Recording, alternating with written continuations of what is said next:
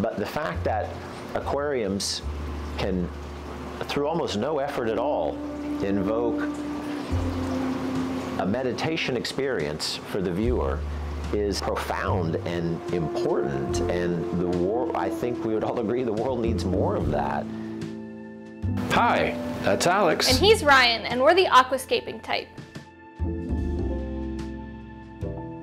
And that was Jeff Senske. This was one of those conversations that does not require retrospect to know that you're lucky to be having it. I know, we talked for like 2 hours, and I could have sat there for 2 more. If you're watching this, I'm sure you're acquainted in some way or another with Aquarium Design Group, or ADG, a company started by Jeff and his brother Mike. And you're probably also pretty familiar with their amazing gallery. Side note, we recently did a cinematic tour of the ADG gallery, and we'll put a link at the end of this video. In our conversations with Jeff, it's really clear that his considerable skill and talent is matched only by his passion for elevating this hobby. And that really comes through in this conversation, especially the immense influence Takashi Amano had on him as an aquascaper and as a person. I think it's time we let Jeff speak for himself.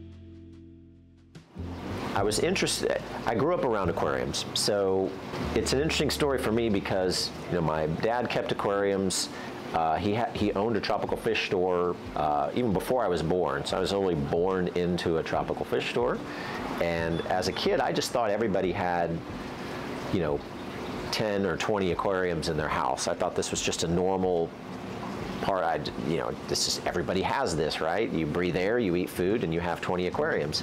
In those terms, it wasn't really necessarily a passion per se, or something that, it was just a natural extension of living, actually. And so, so before aquascaping, I was keeping aquariums, and I was even working in aquarium stores, and somehow trying to make it look cool. I was fortunate to have an older brother who very early on had a real knack for making it look cool. Now I say it making it look cool because it wasn't really aquascaping, it wasn't intentional, it wasn't philosophical, it wasn't trying to say something about nature, or it was just the ability to look at whatever material he was going to use, and this applied to a saltwater tank equally. But the ability to look at the material and just somehow arrange it in there in a way that looked cooler than most other aquariums that I saw. And so we wouldn't have known to call it aquascaping then, but I was probably fortunate to have someone who had such a natural inclination for that very, very early on, that, you know, we don't always see eye to eye, and we definitely have different ideas at times. Unfortunately for ADG, we've always been on the same page in terms of how we want to present the brand and present our work. Mike is definitely better at making this a business, that's for sure. And he's also incredibly talented aquascaper, aquarium designer. Mike really is the full package for making a business out of designing aquariums. I'm probably one to push the boundaries of the design side of things, or doing something just for art's sake that may not be the savviest business move of all time. That structure's served us well in that he's allowed me a lot more creative freedom to experiment, and the experimentation has led to cool things that we were able to make a product out of, a product that we can offer as a scalable style. That's where the freedom, the creative freedom that I've been allowed has helped inform a product that is something I think people can have a very high degree of confidence it's going to work. Even building a kind of a gallery-centric retail aquarium store environment is, you know, took some risk and some experimentation. It wasn't following the traditional aquarium store model. Well, that dynamic between Mike and myself is, you know, what allowed me to make such a space because the whole time I'm going, well, if people come in and their first act is being inspired and sort of creating an emotional connection to an aquarium, then that's going to do a lot more to encourage them than a long-winded discussion about pH or cycling or something like that, or how much water changes they're going to need to do. It's an important part of the interplay between Mike and myself, and strengths and weaknesses. Allowed me a creative freedom that if I was exclusively running the business side of it to the extent Mike does, probably wouldn't happen. The first time I've discovered Mr. Amano's work, I was already working, designing aquariums on some kind of level. I was working for a company doing aquarium maintenance. It's literally in the office of that company, the owner had all 3 Nature Aquarium World books, almost there just for decoration. And I pull it down and I open it up, and it just didn't even, it looked like something that wasn't even possible to do. You know, I thought, well, surely there's some kind of trick here, or some way that it's been manipulated, or so. It was something so profound that, you know, I immediately started looking for ways to incorporate something about what made that so effective, and yet kind of going, well, all I'm really seeing right now are like aquariums and buildings.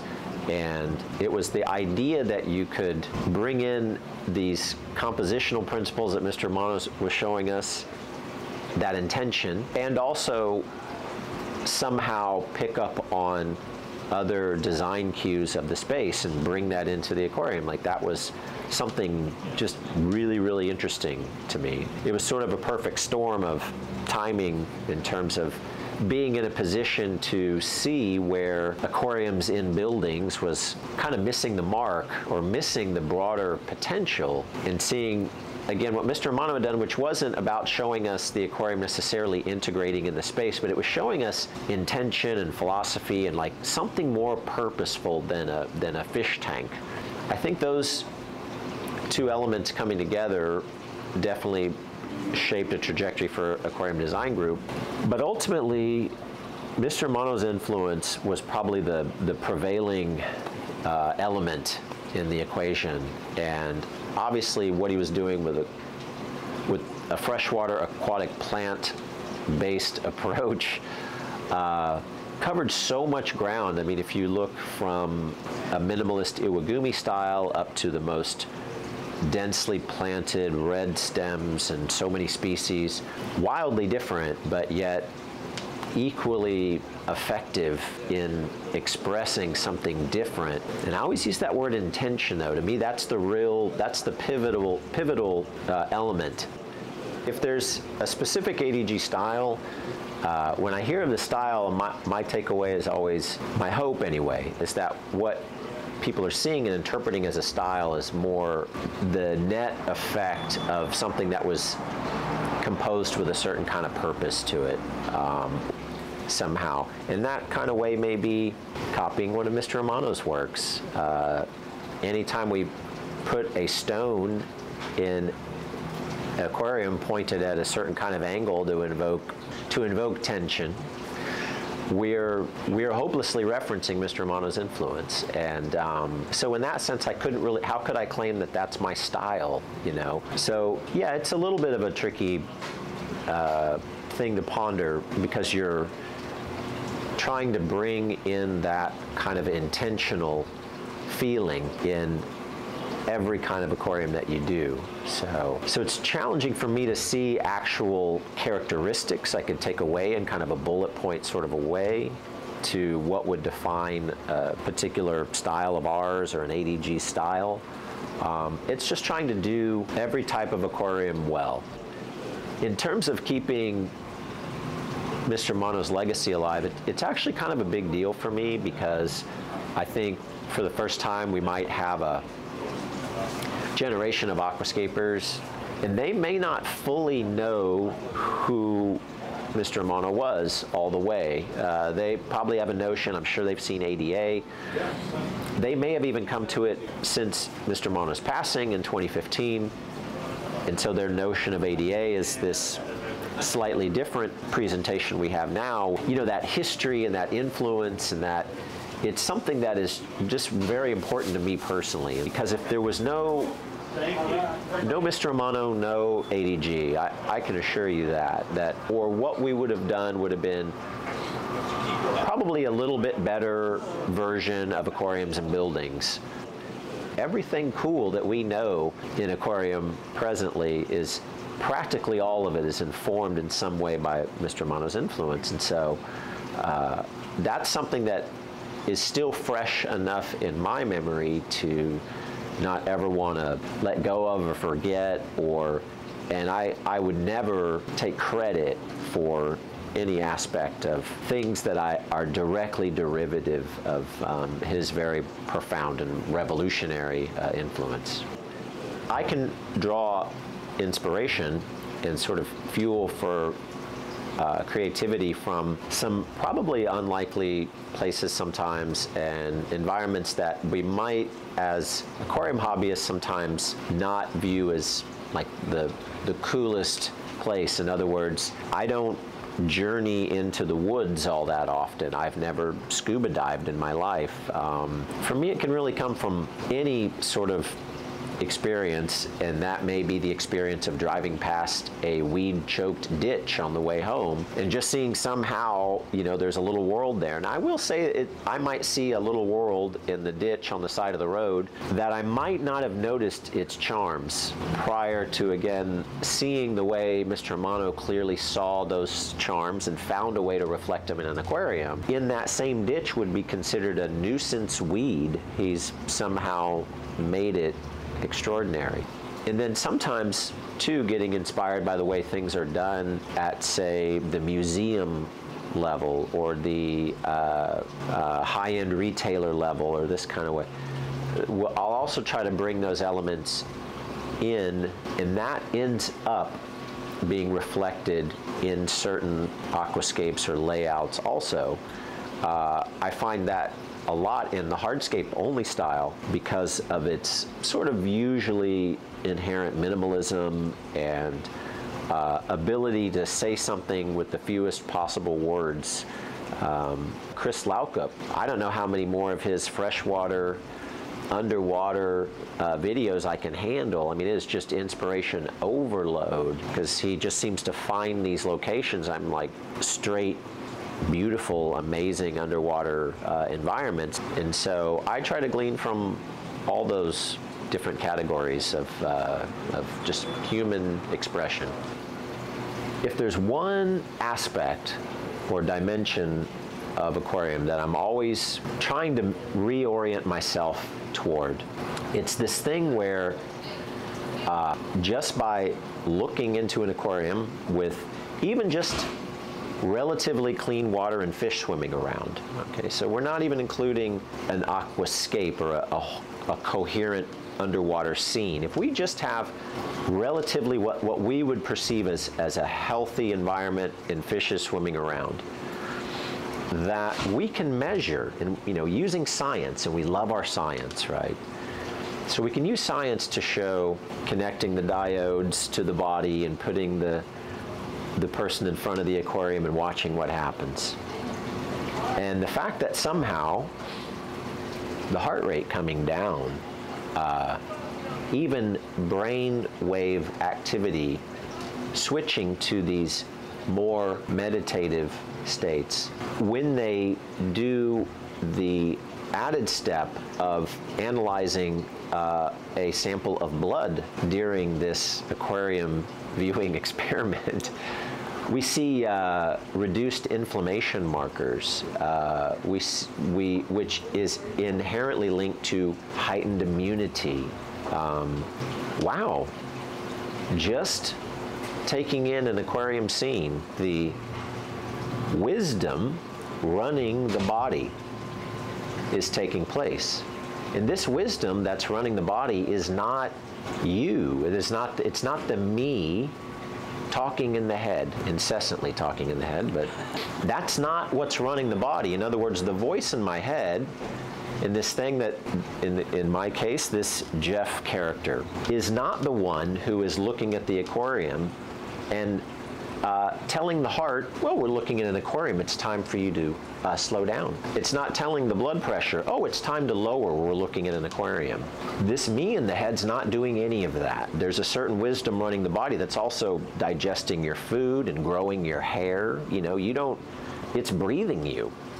You're being breathed by this unfathomable force that we can use our measuring devices to go, wow, taking in the aquarium scene, there's a connection link to that unfathomable force running the body. More of that, please. That's meditation.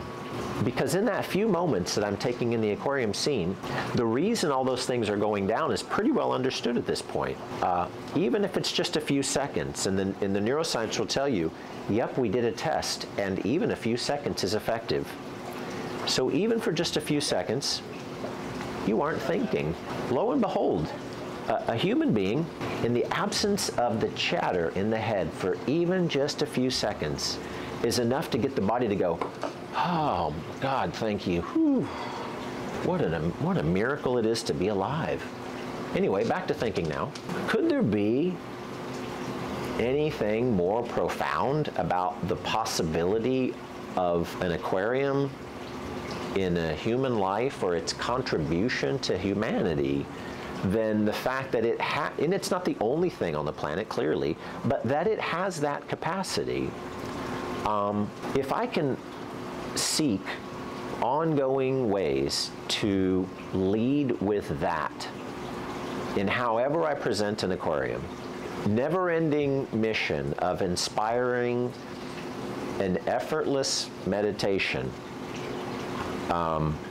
filter media or the new light or a pump that moves 5 gallons per hour more than the version 1 model did or whatever, and all that's necessary and cool, and I'm there for all of it. I'm just saying the philosophical takeaway for me is can we please put our efforts towards more humans gaining access to an effortless meditation by just looking at aquariums?